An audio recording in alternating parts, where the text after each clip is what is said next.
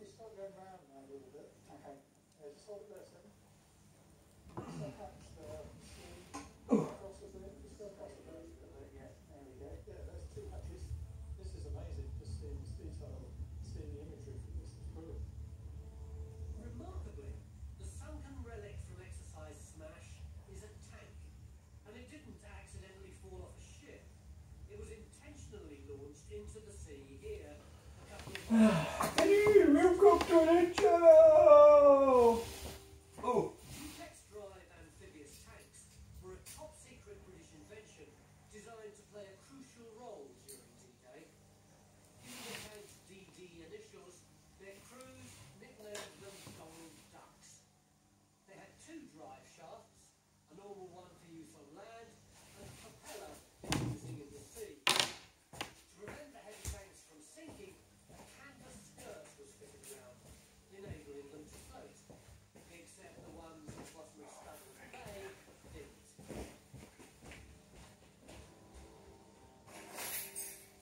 Exercise Smash was intended to be as realistic a preparation for D-Day as possible. So the amphibious tanks were launched a couple of miles offshore, as this was the same distance planned for D-Day, in order to protect ships carrying them from German bombardment. The tanks were launched at about 7:30 in the morning, and when they launched, the sea was to quite short. Within a few minutes, the wind had whipped the skirt up, we were in Studley Bay, and sadly, the waves started coming over the canvas skirts, and when the waves started actually coming over, the tanks just couldn't cope with the amount of water that was coming into the tanks themselves. I don't think this is doing too well.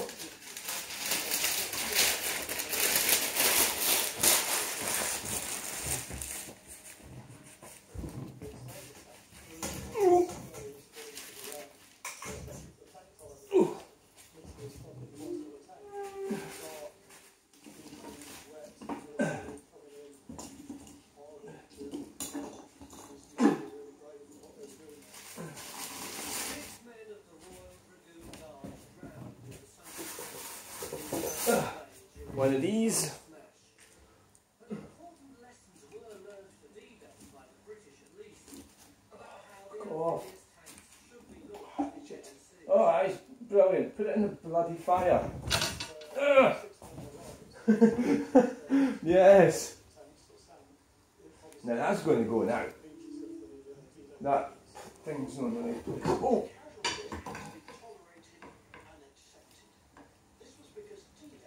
Oh, it's catching now. Yeah, look. Now we're talking turkey doses. And the feeling was that any lives lost in trade would be reflected by fewer lives lost on the day of invasion itself. The importance of Exercise Smash to the Allies' preparations for D-Day is clear from the VIPs who were here to witness it. Safely protected from friendly fire in this bunker, watching the events unfold out in the bay were the world's two most important people in the battle to defeat the Nazis, Winston Churchill and the Supreme Commander of the Allied forces, General Eisenhower. Given the problems launching amphibious tanks in rough water, it was more than ever to Churchill and Eisenhower that the sea conditions on D-Day would be crucial.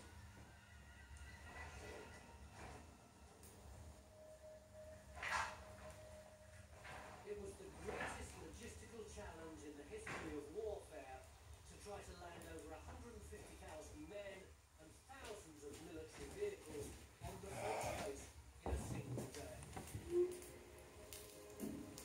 D-Day had been rigorously planned in every detail. I think I've kind of realised that doing this, I really do need firelighters.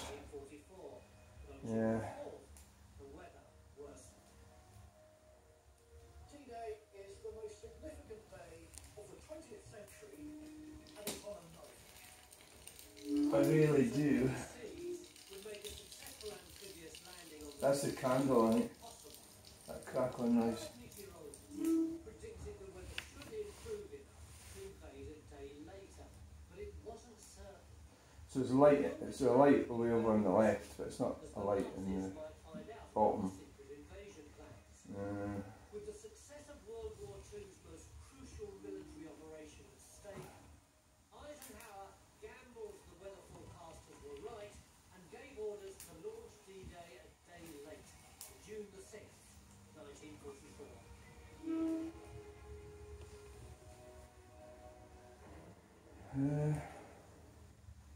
Eisenhower made that decision. It was a huge gamble because you can't depend on the weather. The English Channel is not the right place to say this is how the weather is going to be because it changes hourly.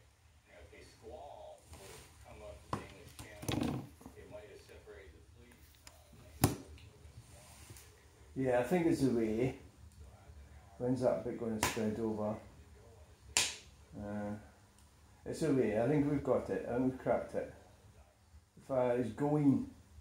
It's really all I've got to do. I'll keep it going. I need to get some more kindling sorted out. I'm getting a bit short of kindling.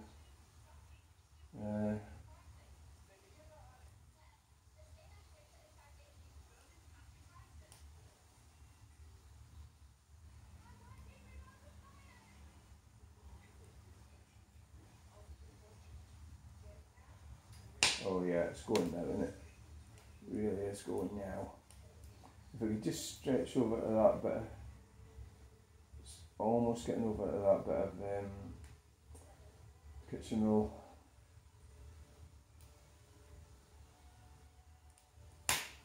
So I need more kindling. I have that kindling, the one I just put on, it needs to be split up a bit more. I've got a big box of it through in the kitchen, so I need to take it back outside. I actually don't have an axe as yet.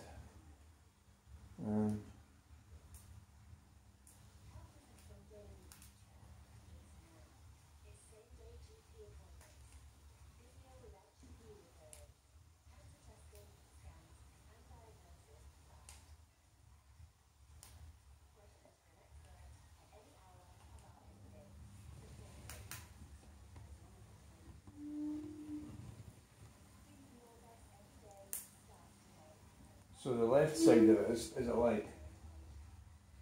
See what happens when you shut it? The flames are coming round for that bit of kitchen roll. Oh yes they are. See them creeping round there? And the middle bit's caught as well now.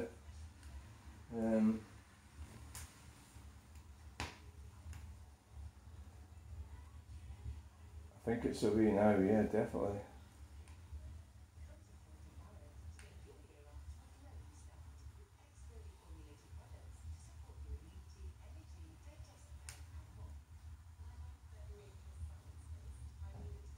That's away, look.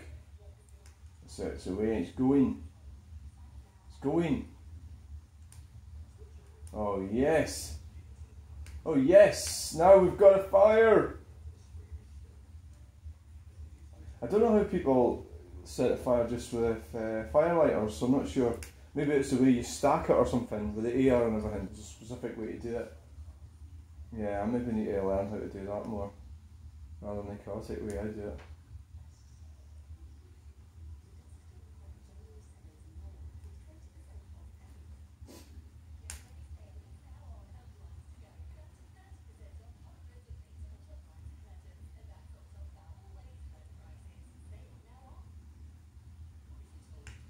Oh yes. Oh yes. It's going. I don't know if these videos about the fire wood burner videos are really, it's another obsession I suppose. I suppose it comes to that thing about fire and how humans, you know, humans have always been sort of fascinated by fire, haven't they?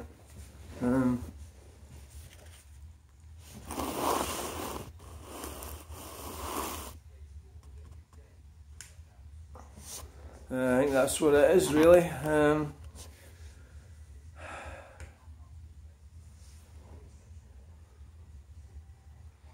So I want to do a channel update in a minute, but I think we'll just keep this as a wood burning video. At the moment, oh God, we're into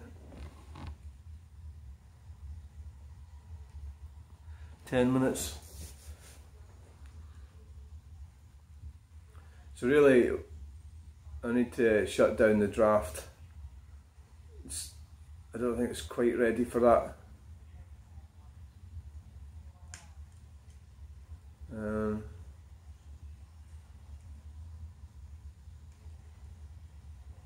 I'm going to have breakfast and I'm going to do a channel update, and I've got some phone calls to do. I've got to get the van insured, it runs out at the end of the week. And I've got to phone the hospital as well. Jeez. And I want to go outside, but the weather's a bit iffy today. Stuff to do outside.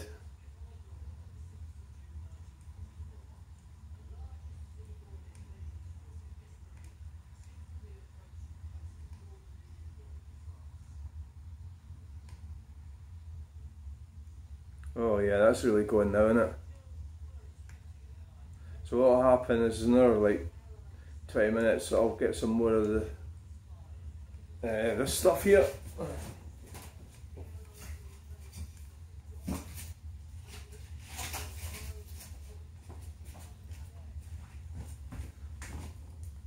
That.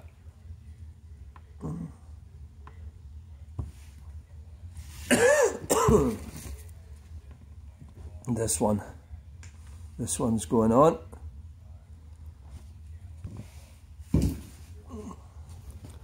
That. They're going on in a minute, and then that'll be, I'll just leave it. Won't need to do anything to it probably till the afternoon. But it seems to be burning quite fast, a lot of it. I think that's something to do with you know, the modern regulations, because this is a new fire, so it's not allowed to smoulder. You know, it's got to clean burn. I think the analogy with cars is important, how they burn the fuel in the engine. So this has got to burn clean. And I suppose what the government doesn't like is, one, people with wood burners and fires can save money by getting either free coke if they were miners, or wood, you know, from forests and trees which is blown down and stuff. So it's all good for the people, and it's good for the community, society, but it's not good for globalists, so they can't make money out of it. So we've got a situation where the government is, or some of the councils are telling us not to get log burners, but like the Yorkshire Council ships in wood from Canada in boats, and diesel boats, to burn in their power station, Drax power station. So they can do it, but we're not allowed to do it. They don't want us to do it. And there's got to be something funny about that. And then they're going to turn around and say, oh, our power station has got this latest emission system. Well, so's my wood burner, you know.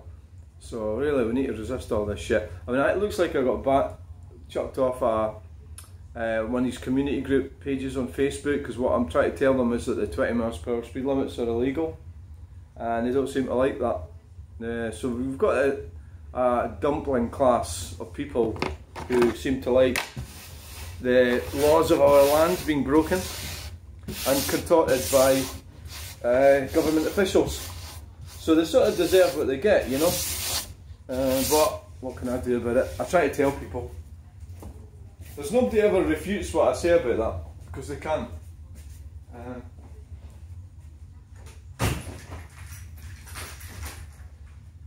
Because they can't disprove it either way, because it's true what I'm saying. The Scottish Government brought in these implementations without proper planning, and the bike lane thing as well. There's a very strong, Sustrans is a bike lobby.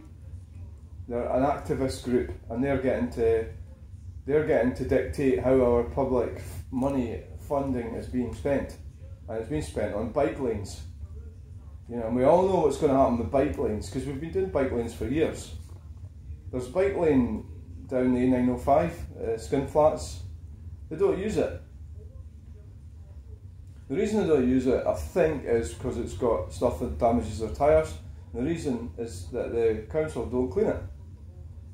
So we really need to look in the past to see how much of a folly this whole thing is. Basically it's going to destroy our towns and cities, which it is already. You know, I don't know what the answers are, but I think, well, the answer is stop voting. It's my solution. It's a start. If everybody stopped voting, there'd be a problem.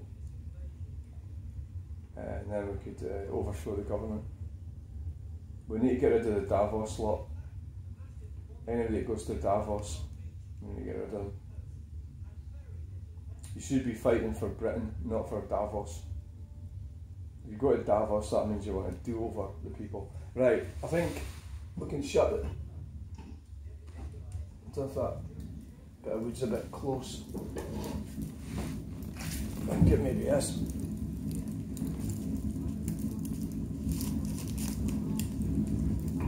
So is it going enough for you?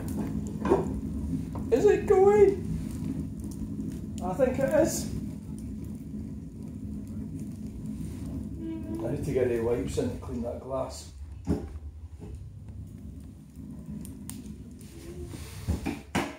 What the hell's going on here?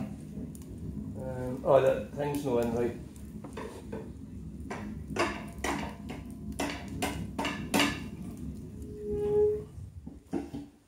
The tray thing. I had it out cleaning it earlier. Right, so can we turn it down now? I think it's safe to leave it, isn't it? I think it's... So turn that, the air, that's it right off. Just keep a bit of air going in. And I mean, if you left it like that, right up like that, it would burn quicker.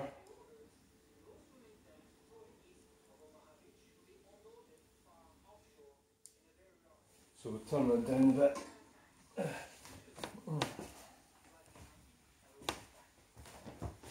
So you have a lovely fire. That's 17 minutes, 34 seconds. So it's not really a channel update. I'll do a channel update in a minute. It's just a log burner demonstration. It's brilliant. People might come in the comments and tell me I'm doing it wrong. Yep. So that's what's happening. Get some of these put in, and once some of that burns down a bit.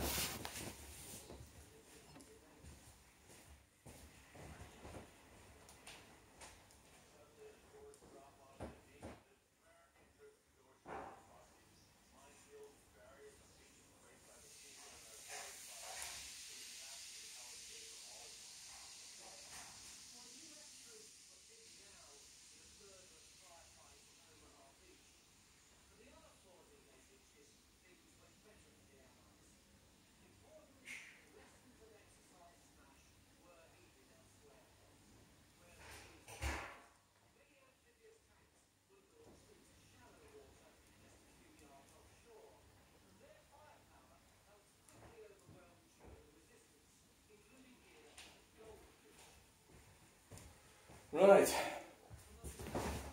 so how does that look?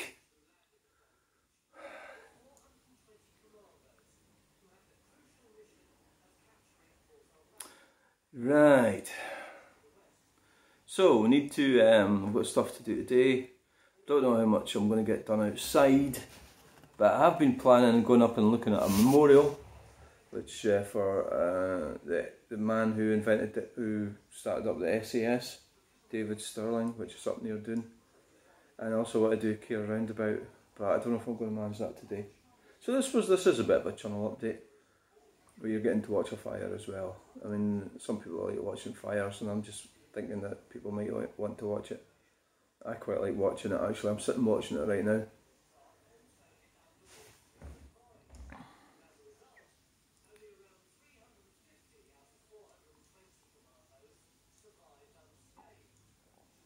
Maybe if you did a video of a fire right from, for hours, maybe would people watch it and just sit mesmerised, I don't know. You can see it's well and truly going now. Don't know if it's time to put one of these sticks on, it might be. Or nearly anyway.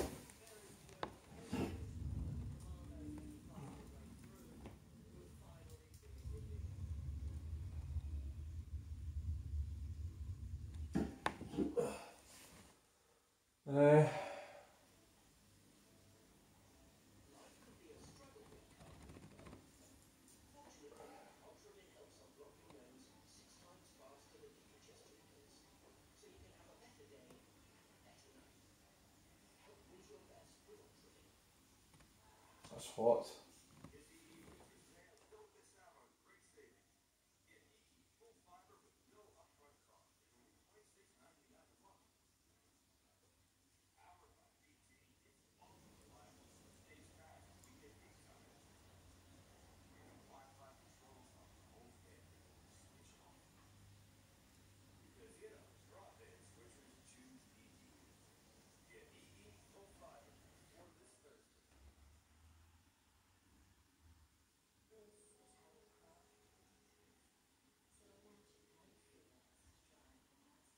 That'd be pretty cool if you had a big telly, wouldn't it? And you had a log burning video just playing on the big telly in the background. I think that'd make your house look pretty cool, yeah. I don't really, well, I should put a telly up in that wall there, that might be an idea. Yeah. Yeah, that might be an idea actually, that'd give a bit more space in the house. That's how we get ideas, isn't it? But generally, got a painting up there now, so maybe I could put a telly there and then put my dad over there.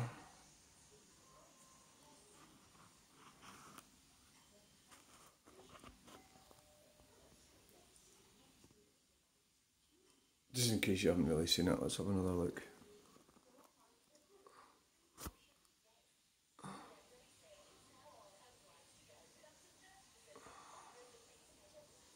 Right, I think that's enough. Thanks for watching this video. That's 22 minutes, coming up for 23 minutes.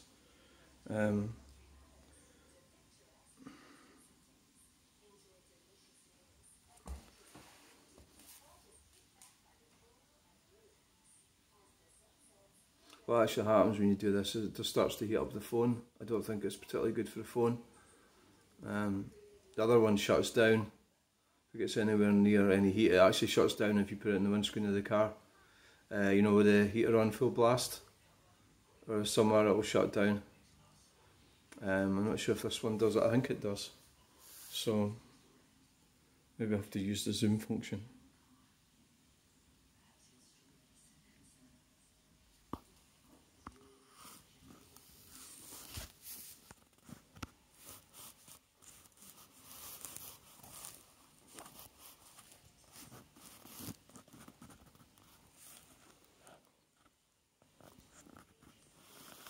So relaxing. Oh, and the phone nearly fell over.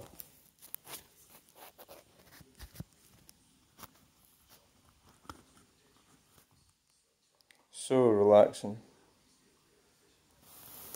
Right, time for me to go and get my breakfast. I'll